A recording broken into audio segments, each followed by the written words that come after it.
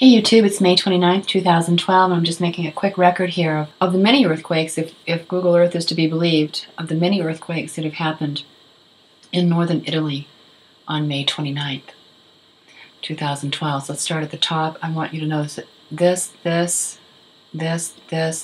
and this are all today. So let's just take a look at those really quickly.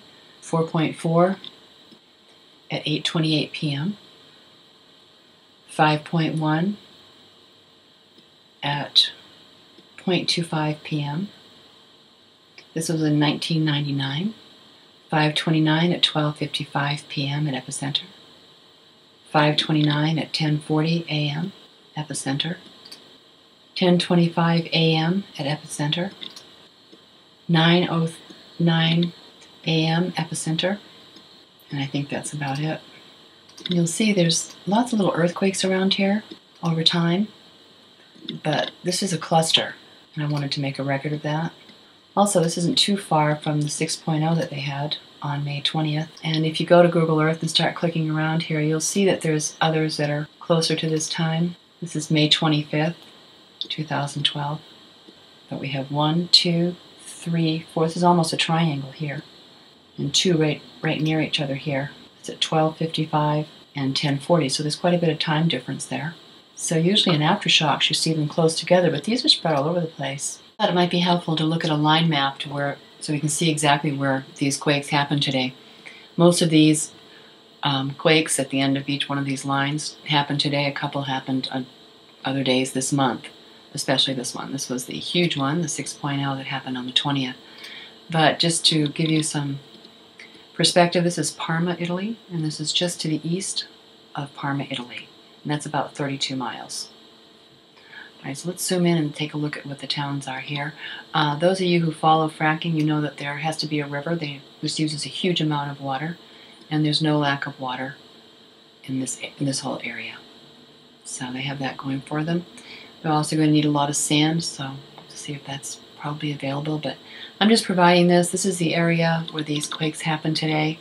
I tried to find the fracking wells. I can't. This is just the most beautiful, pristine, or I should say formally pristine area of the world. And this is the breadbasket of Italy. Who knows how many centuries people have been farming this beautiful area. Let's just take a look. This is near one of the quakes. How beautiful this is. How lush. This is farmland. This is where the food is grown. And by the truckloads, I'm sure, shipped to the cities of Italy and probably all the way through. These wells are producing and providing power. I'll leave you a link for that. This is a huge area for gas production. Not new, they've done it before. They're just doing it in new ways. They're going down to different levels to extract the gas. So it's the question remains, is that causing these earthquakes? Look at these trees. Is this beautiful land or what? There's some little garden.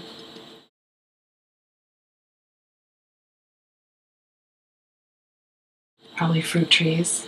My research trying to figure out where the heck are these gas fields, I did find this map. This is from the Po Valley Energy Limited Corporation. Not sure if that's a state or private corporation. Shows some licenses, and I'm not sure if those are all licenses for all of the people who are drilling. There's just as much of a rush to drill in Italy right now as there is in North Dakota. But here we have some perspective, so bear with me. I started with this anomaly, the coast of Italy, here, this peninsula.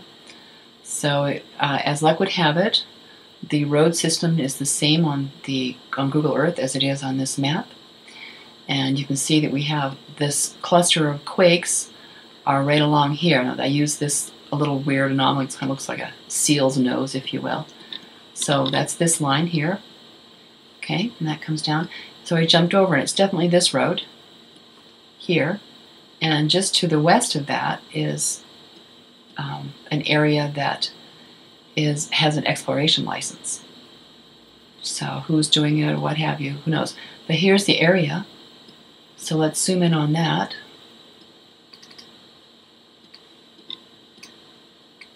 And these are older quakes, 96. So they've been drilling for a long time. They're just doing something different now. They're going for the more difficult stuff. There's June of 2000. So it looks like if we watch this, so we'll come down to here, and at approximately, here's the river. So it's not showing the other river. So I'd say right about here